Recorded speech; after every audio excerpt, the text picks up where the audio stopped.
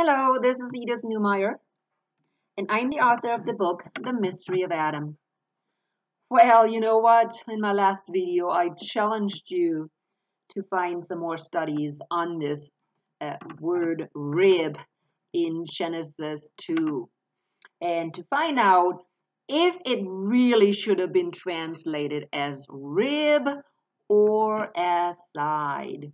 Now, was the woman formed from this teeny little rib, or was woman really formed? And I'm saying the word formed because that's what the Bible translators used. The woman was not created, she was formed. In other words, in order to form something, you have to have the ingredients to form something. So this woman was formed, okay? Was she formed from this teeny little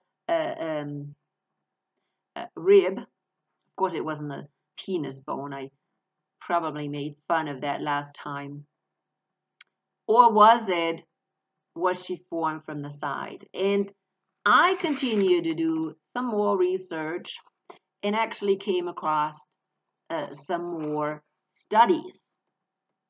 And one of the studies was really good.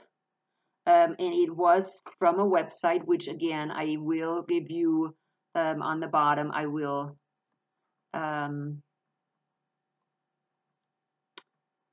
put the information on the bottom about this. This is on it's www.studylight.org. And it is an article. It says language study. Hebrew thoughts, that's what it was, a language study.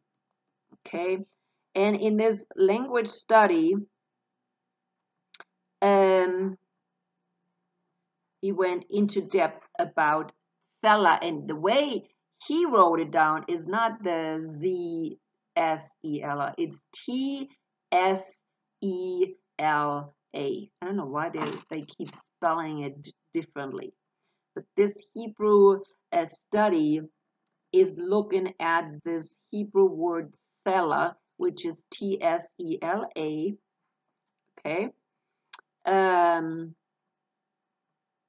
It says comes from the verb sala, to curve, limb, be lame, incline to one side.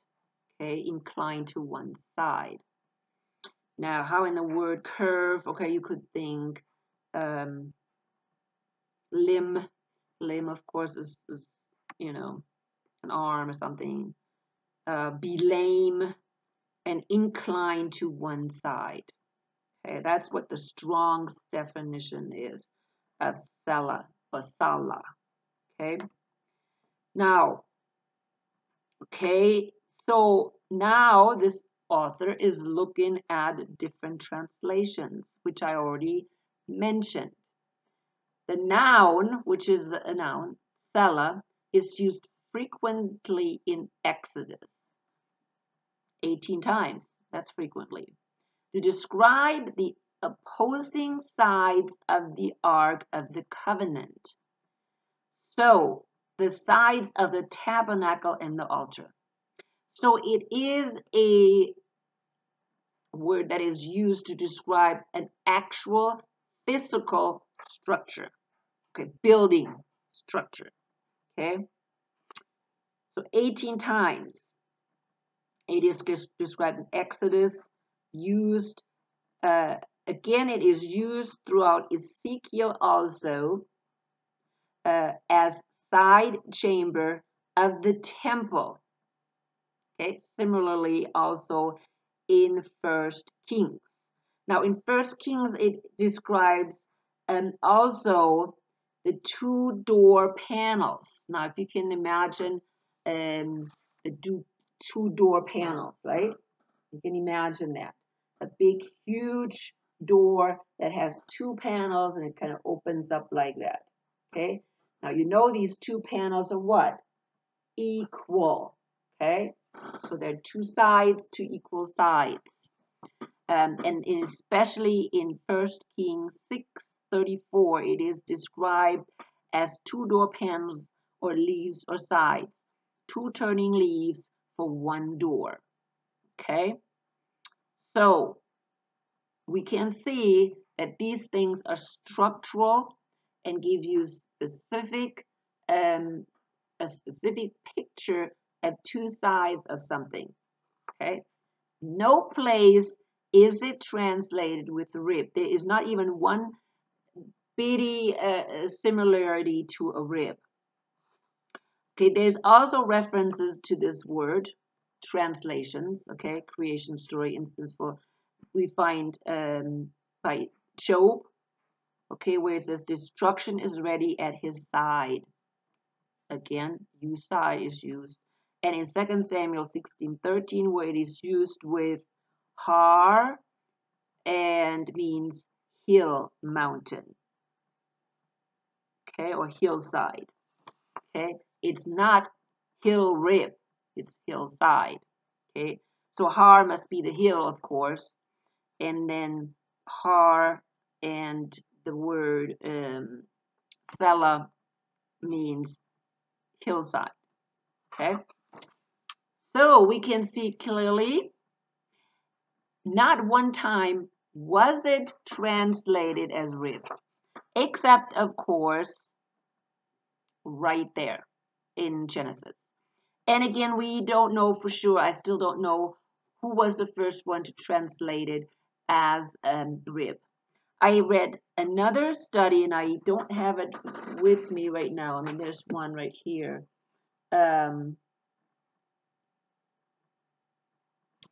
Where it says that in the Septuagint, and last time I said that in the Septuagint, they actually translated it as rib, but another very good studies showed that it actually wasn't so, that rib or Selah was translated as something different, as side in the Septuagint.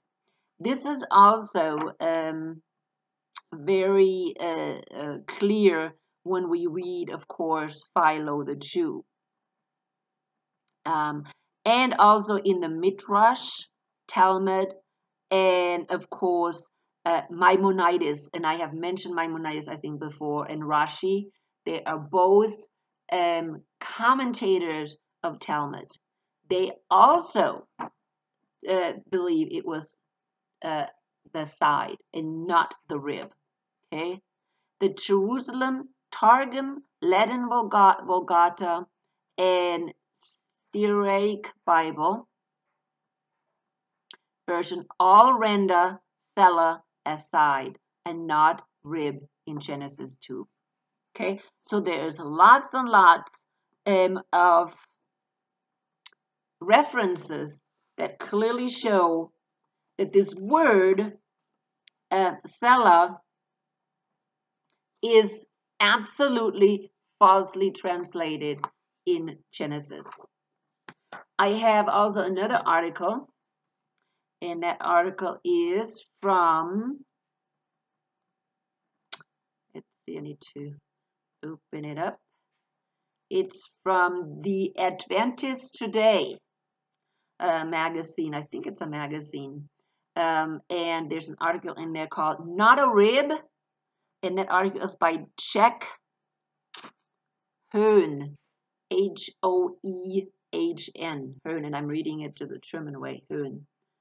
And so he wrote this article, Not a Rib, which is also very helpful. And he did a lengthy study on rib, and he came up with the same kind of information as the previous one I just mentioned. And he comes to the conclusion that the woman is not formed of the dust like the first human being, and that it is just very bad for men to, and he uses this, ripped women. Many male lips have ripped women, and it helps me to understand that the translation error has served to diminish women from their equality at creation with men. My sisters are not a rib. They are my equals. Does this writer write? And he says that if we believe that a woman is not equal, the equal side, of a man, then, or the equal side with a man, then we are crippling the body of Christ. Okay, it's just like when Jacob was uh, injured in the hip and he limped. That's how he describes it. That when we hinder women from being fully what they were intended, an equal side, you envision these two doors, um, two leaves of a door. Imagine one door is only half, or even less than that. It wouldn't even protect the house at all. It would definitely hinder. And that's what we're doing with the church. If we are hindering women from fully being that side of the door. If we say, oh man, the man is the only door, the full door, and women are just nothing, they're just this little thing. So now how does that look, okay? Uh, People can enter that door and run it down, and that's what has happened. So this is a great article as well, and I will put it on the bottom by Jack Hoon. So here is something he read. He wrote, and he calls it, I've been looking, what is this? What is this? He calls it the NJV, Genesis 2. NJV, of course, I figured out finally, I believe, of course, is Jack, the Jack version. Let's see, what is his name? The New Jack, it's called the New Jack version, okay? But he translated it himself, and it's interesting to read. He says, Yahweh God formed the human of dust from the soil. He blew into his nostrils the breath of life, and the human became a living being. Yahweh God planted a garden in Eden in the east, and there he placed the human. But Yahweh God said, it is not good for the human to be alone. I will make him an equal helper. Now again, he used him. Why? Well, he could have used her too, but it's just in the English we have to use something. We can use it, okay, which would have been probably better. So he used him, not thinking that him was a man. I will make him or it an equal helper. So he had the human name, all the other animals, and formed from the soil, but found no equal helper for himself. Again, here's himself. Again, remember, in the original text, you do not have these pronouns. So Yahweh God put the human into a trance where he saw God take one of his two sides, close up the flesh, and Yahweh God turned this half of man into woman and brought her to the man, who explained at last, finally, this is what I have been waiting for. Bone of my bone, flesh of my flesh. She shall be called Isha, woman, because from Ish, the man, she was taken. Therefore, men leave parents and join with a woman, for they were really two sides of one flesh. Great translation, except again, this person really had probably in mind also that this first human was a man, because traditionally we are absolutely brainwashed to believe that this first human was a man. There is absolutely no indication. I have said that so many times last time. There's no indication. I have read some other things that show, that biologically, um, it is like these two DNAs that were split and have to come together to form actually humankind. Okay, I know I have some people, I have friends even, that don't like my book because I said that human beings are only perfect, or not perfect, but whole as male and female. Okay, and I have a friend that does not like that. She believes each human being is whole. And I believe that, yes, we are whole to a certain degree, but I don't even think that each individual human being is whole. We are whole as a community, and that is exactly what we are. It's not done necessarily in marriage, but it is done in the church. In the church, we will be whole. Male and female together, men and women together form a whole. They complement each other, and they have different gifts and different abilities, and they put these two different gifts and abilities together to form one whole human being. I believe after the fall, we became very, well, I don't believe it, I know it. We became very self centered. We only look at ourselves. We look at ourselves as individuals. But God did not have that in mind. God had in mind a community. Okay? Just like the Trinity is a community. We think the Trinity is three persons. Okay? I am not so uh, convinced that there's, number one, that there's only three persons, and it could be that they are, but I don't have any proof. Okay, we don't know what's in God. We have no idea. There could be more. Okay, that could the Godhead could be a lot bigger. Okay, God, there could be more parts to God than just the three that we know. But one thing I can guarantee, that the bride of Christ, of course, we have the bridegroom, right, which is Jesus, and then we have the bride, which is the church. We know that the bride for sure is a community. It is more than one person. And if we are not allowing all people in that community to function properly, then we are what? Paralyzed. And that is exactly what this writer said, this Adventist from Adventist Today, this Jack Hohn. It's exactly what he said. When we are not allowing, we are ripping, okay? We are ripping not only women to pieces, but we're also ripping men. In other words, we have a man that is standing on one foot, so to speak.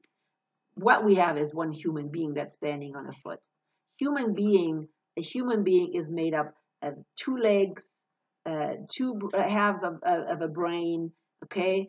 Right brain, left brain. And so we need to put all the parts together. As Paul writes in Corinthians, the body is made up of many, many body parts. And if we only have an eye, or only have an ear, or only have a leg, that body is not complete. That body is disabled. Okay? The body is disabled. So if we are not allowing women, and if we don't accept them as total full members of the church, or it could be like in marriage as well, okay? Because I really believe the man is disabled. That's why God said it's not good for this human being to be alone, okay? And he made it very, very clear. This human being should not be alone. It is better for that human being to be divided, and then there's two halves, and they can support each other. Of course, what happened when he divided the human being? Well, here we have more than just two. We all of a sudden have a whole bunch of humankind, lots of humans that, oh, sorry, I'm yawning, that are now split, and they have to come together as one again. Okay? And if they come together as one, Christ or Jesus, the head, kind of unites them and makes them one again. That's why we're celebrating what? The Lord's Supper. The Lord's Supper symbolizes this unity out of pieces coming together to one loaf of bread in the body. And so, but every part in that body is equal. And if we do not accept people as equals, okay, then the body cannot function successfully. And that's exactly what we have been having, is we are having a body that is disabled, a body that is lame, half lame, okay? Imagine a body that's half lame. What do you get? You can't function very well with a half lame body. Let's assume your half side, you had a stroke and that half side is gone. And you know what? How can you talk with a half lame body, you know? One eye is not working very well, and you know, this arm is just limping and you can't pick anything up, and your leg, you can't walk either. You have to have a cane, and oh my goodness, I only have one arm. So how are you going to do that? Okay? So our body has to function properly, and in order to function properly, guess what? We need two halves of the human being. Two equal halves. Okay? Two equal halves. And again, we need to demand. We need to demand from our translators that they translate our Bible correctly. Okay? None of this inconsistency anymore. If I have, I think he said 80%, no, 90%, the 90% of the translations were temple references when they translated this word Selah. 90% were temple references. Temple references had nothing to do with a rib. Okay, nothing. Okay, so if we have 99% of these translations or even more referring to the side, and then all of a sudden, because we want to demean women, we will translate it as a rib. No. Okay, it's time we change that, and it's time to we live up to it. Okay, I just do not want to accept these little excuses anymore.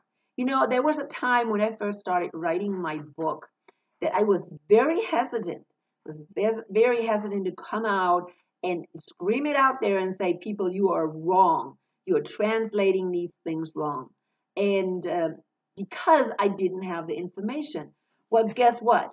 If you just go on the internet, okay, you can find tons of information. Yeah, there's these crazy dudes in there that, you know, want to believe that, you know, the penis bone was, the woman was formed from the penis bone. But, you know, overall, look for these good studies like this language study, Hebrew thought language study. There is tons, or do your own. If you're a Hebrew scholar, do your own studies. I have a friend, and he is a rabbi. He went to rabbi school. He's a Christian, but he also went to rabbi school. And he speaks, of course, Hebrew. He reads the Hebrew scripture.